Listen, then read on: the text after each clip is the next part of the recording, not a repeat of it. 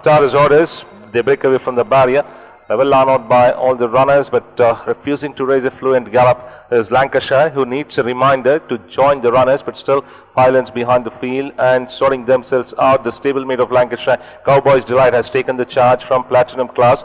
Big Flash into a clear third, followed by With Throws Makeup, running on the outside as they stride past the 1000 and start climbing up, followed by Recumbentibus quickly towards the fence. On the outside there is Cisco, followed by Top Sprint. ESCOBAR holds the fence. They followed then by Indian Aristocrat, not getting enough room to pass through, followed by the one on the outside is All Star Golden Hope, followed by Carnival Express comes in next as they stride past the 700 and stride towards the 600 now, followed by All Star General and Lancashire together as they start to negotiate the turn.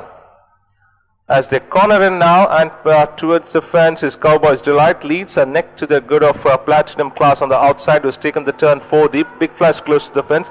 They followed then by With Throws Makeup, ESCOBAR, Top Sprint. Ridden out is Recumbentibus, but running little green. Towards the fence is NRI Dream. Golden Hope has to cover a lot of ground. Inside the last 200 now, Platinum Class has stormed into the lead, extending well with ESCOBAR. Anybody's race, a good finish on the inside with Throws Makeup, ESCOBAR. With Throws Makeup, ESCOBAR stride for stride, and With Throws Makeup and ESCOBAR, they split the wire. I give it to ESCOBAR from my angle, followed by With Throws Makeup. So it's a very tight, but still it looks like the outside horse, that's ESCOBAR, might have got it, beating off With Throws Makeup on the post, followed by Platinum Class. They followed then by Cowboys Delight, Golden Hope,